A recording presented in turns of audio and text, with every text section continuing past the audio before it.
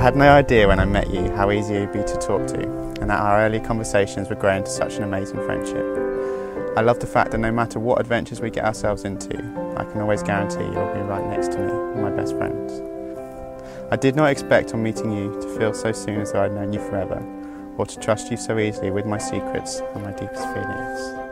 I love you for the support you've always given me. This is my proudest moment, standing here in front of all of our closest friends and our family, and being able to share this moment with them. Alex, I truly love you with all my heart, and thank you for showing me what love truly is.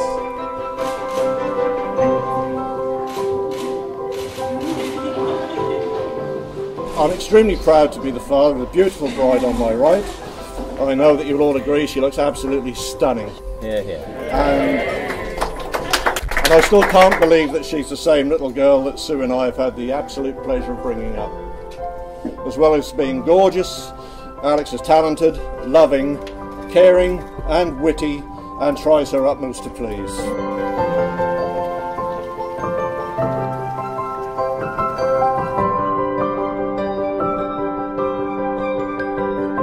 Alastair, standing beside you today is my proudest moment.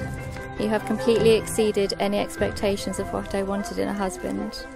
I have never felt so loved, cared for, and cherished. If nothing else, I hope you know that I love you with every ounce of my being. You will always be my best friend and equal.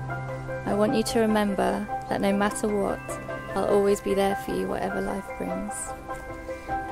I can't promise that you will never have to witness one of my hunger rages, my alcohol-induced rages, my tired rages, or my personal favourites, the I've burnt the dinner again rage, and I'm sure the many other undiscovered rages that you are yet to witness.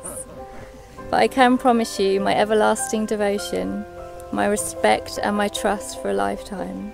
I can't say that I will ever share your love of cider, truffle oil or foie gras, the History Channel and Radio 4, but I can promise that if there is ever any cold shellfish served to you, I'll always eat it, because I know how much you hate it.